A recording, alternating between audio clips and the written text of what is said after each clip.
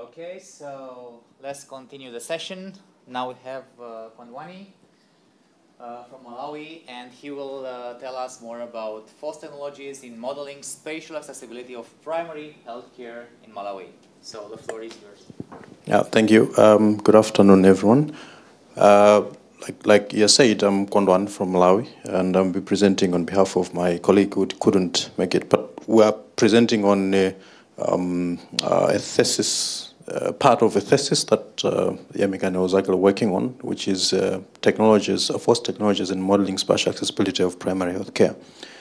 So I will take you through that particular list, but in terms of introducing the topic, I'll just go straight into healthcare accessibility, which is the opportunity or ease with which communities can timely use appropriate health services in proportion to their needs. And there are push-pull factors around this, including demand and supply.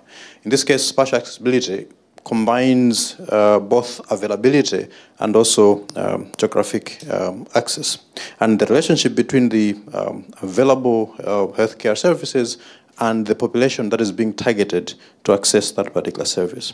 And spatial accessibility modeling in our case now is an important step in policy making and improved decision making for communities and states like Malawi would be in this particular case.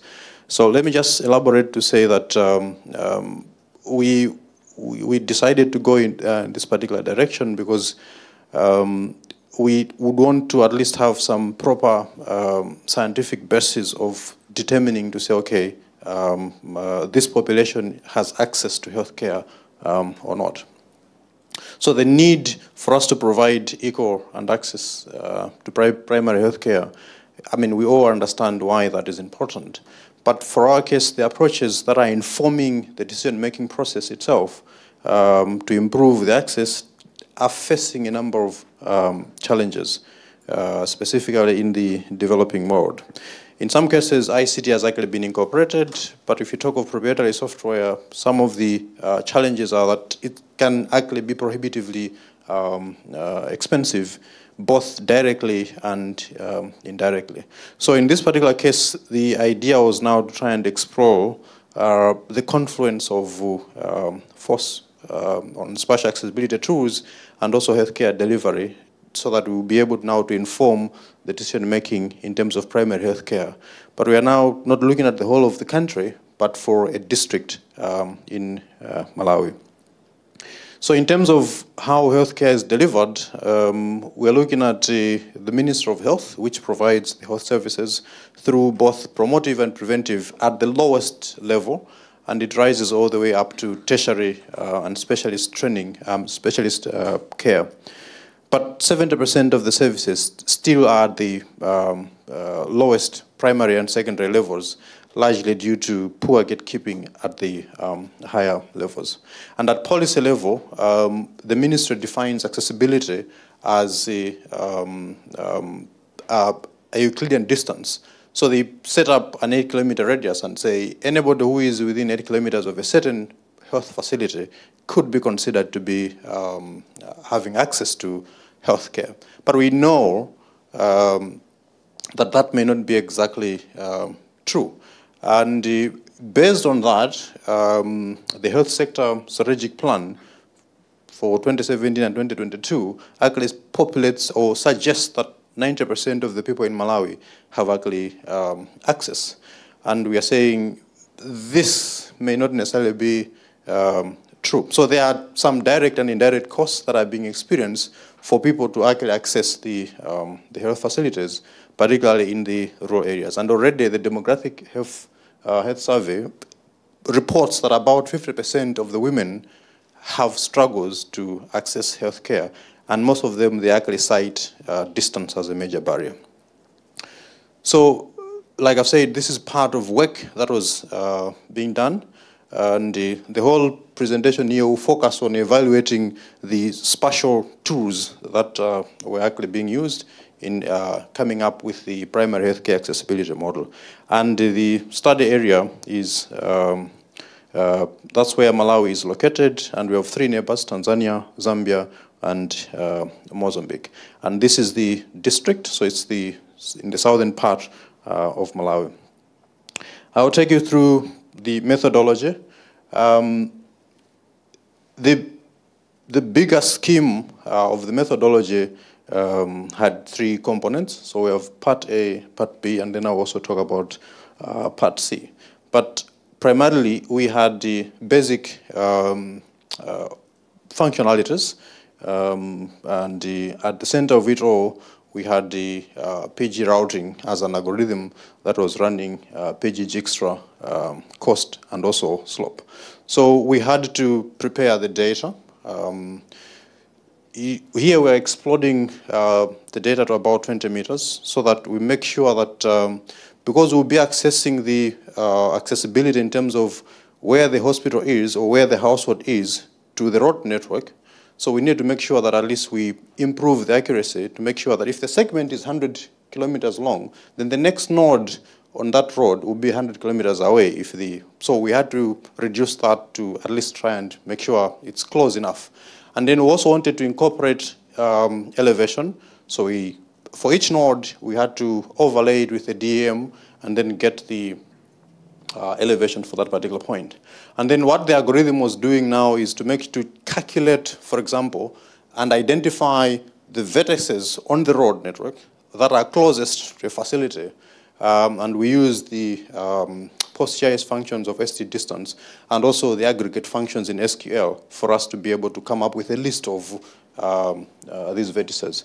And then we had to calculate the travel path cost so that we are now able to determine which particular point can actually access which particular health facility to every other node within the 8 kilometer as prescribed. And here we use the Dijkstra algorithm as specified in PG routing.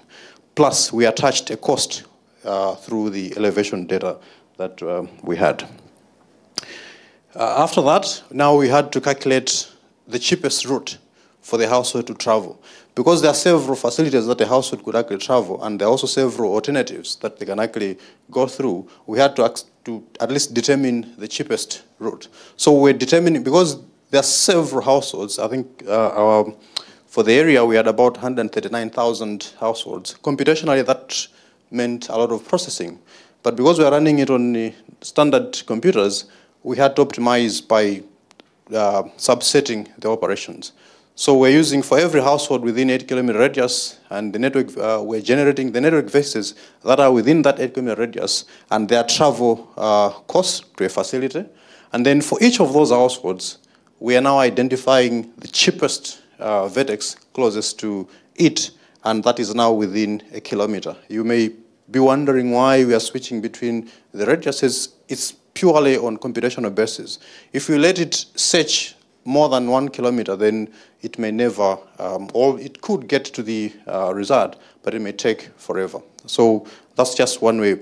Now, once we had prepared the data, in this particular case, now we had to pass it through the spatial accessibility model itself. And in this case, we use the two-step floating catchment area, which essentially creates two floats.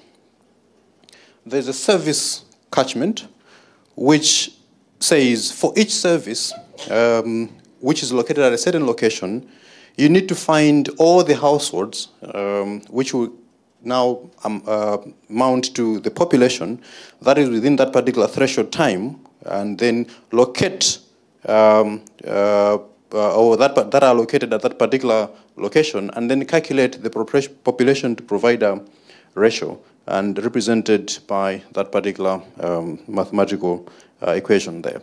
And then the second step is now to generate or to calculate the population for the catchment. So for each population that we've generated, you need now to find all the services that fall within a threshold time accessible at location I, and then sum the populations to provide the ratios from that step one. We added a Gaussian, so the 12C in itself is more categorical. So we added a Gaussian continuous decay function so that even though the households could be within similar location, but the accessibility could actually be spread and be more continuous than rather than being discrete in terms of time steps. So as AI increases, then which is the accessibility for the households, then the accessibility for the household is also increasing. So overall, that's the methodology, parts A, B, and then the actual spatial accessibility as represented. In terms of the results, for process 1A, in which case we are now looking at calculating the facility to distance to the nearest vertex. Because we had to explode, the distances were now limited to about an average of 113 meters for all the 41 health facilities that we have in the study area. But now for us to be able to reduce the search space to identify the vertices again, we had to limit it to about 400 meters. And this 400 meters is generated, or was actually arrived at, when we compared the road data, the raw network data for the road, the maximum distance for each facility to a road network before exploding was about 300-something meters. Therefore, we concluded that even if we explode, there is no way there could be a facility that could exceed. So we took the next 100, which was now 400. So in terms of the distances, so we did two travel distances, traveling without taking elevation into consideration or slope, and this was the average distances that we were actually getting, about 5.2 kilometers. If you factor in the elevation, then the distances were actually coming to about 5.23. So there isn't really much of a difference, but the implications would be seen as I move on.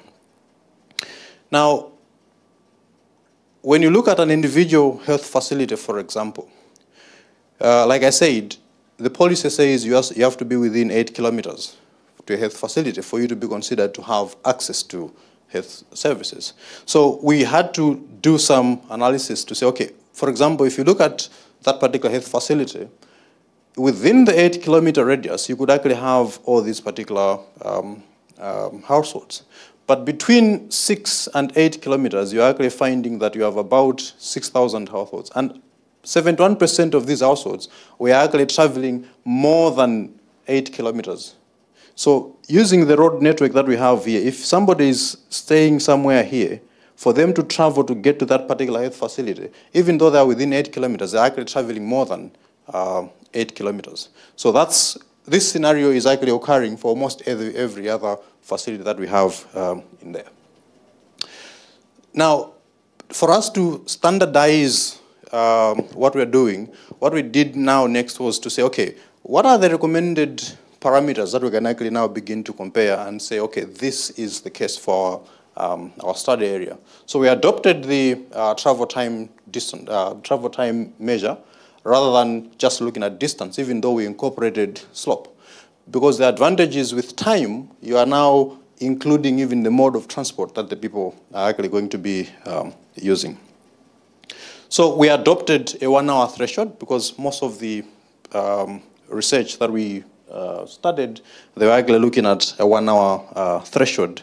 And this 1-hour threshold translates to a travel distance of about 5 kilometers, whichever mode of transport you take into consideration. If you have to travel more than 5 kilometers within the 1 hour, whatever mode you're using, then you are actually having poor access to health facilities. When we did that, what transpired was that about 39% of the population was actually could be considered not to have access to healthcare.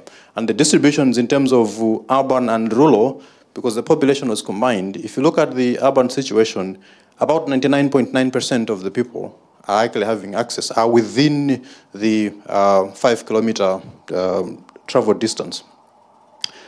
But only about 55 or so % in the rural areas. And the average of the two is the one that is now coming to about 39%.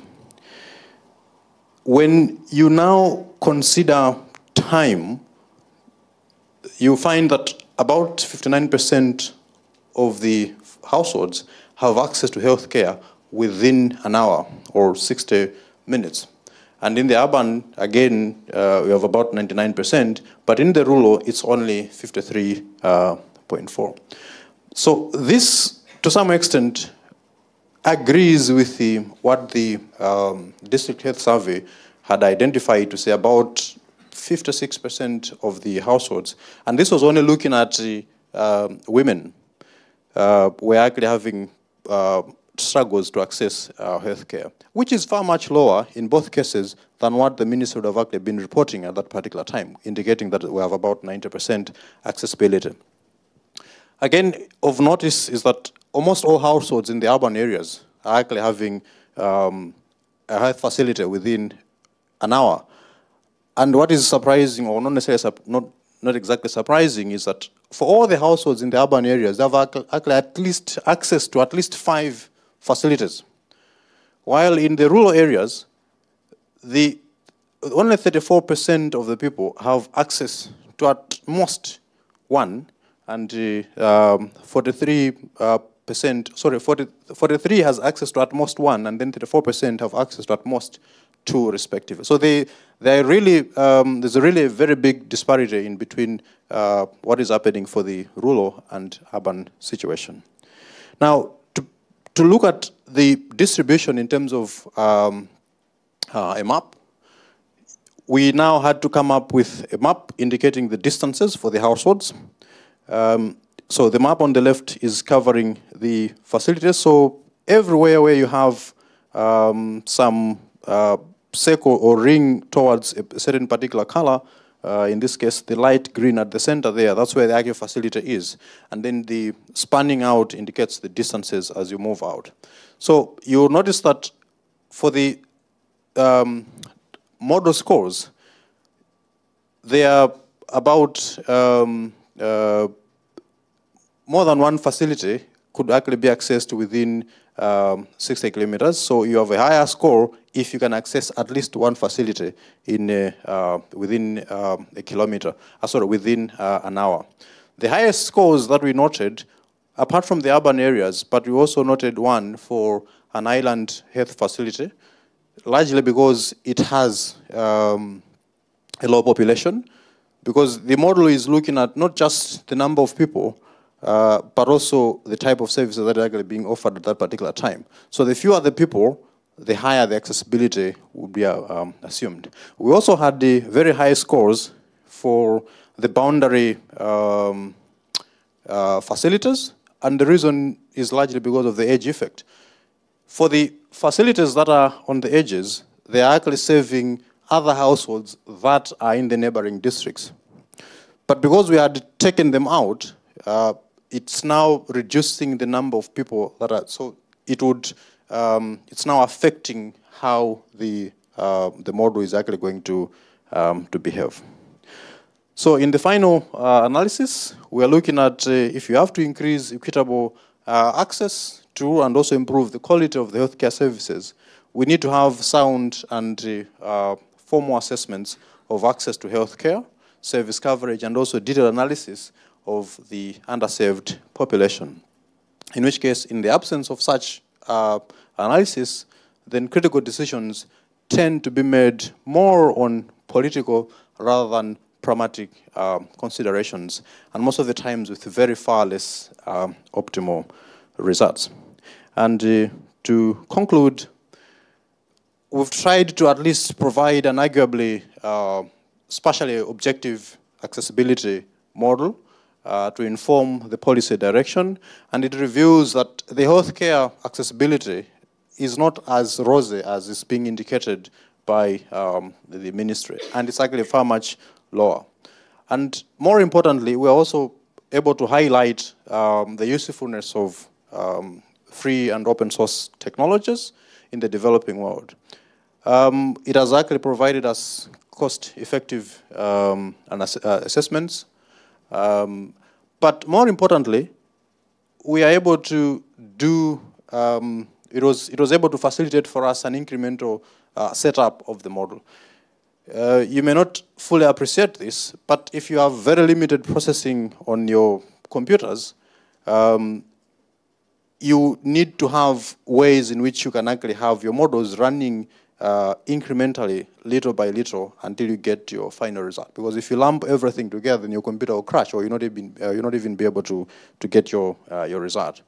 But more importantly, again, we also were able to do this persistently. And this is important because for some of you that have been in Africa or in sub-Saharan Africa, for example, you notice that power is an issue. So you can't have a model that will run for 3 or 4 hours, because chances of having a power blackout could be there.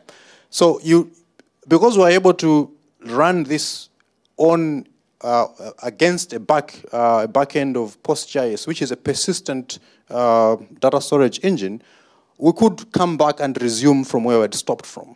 So so this looks simple here, but it's really something that could go a long way in doing. So if this could be done at one district level, then if you have to scale it up and look at the whole nation, then it's actually possible, even though it may take longer, but at least you know you can circumvent some of these particular problems.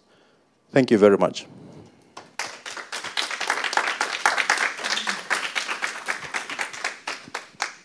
So thank you very much, Kondwani. Are there any questions? 1 second, so this is yours.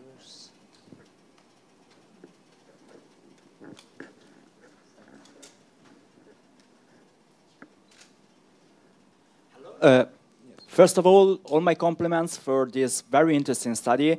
I do something similar, so I really appreciated the approach that you made. The statistical modeling, it's very impressive, my compliments.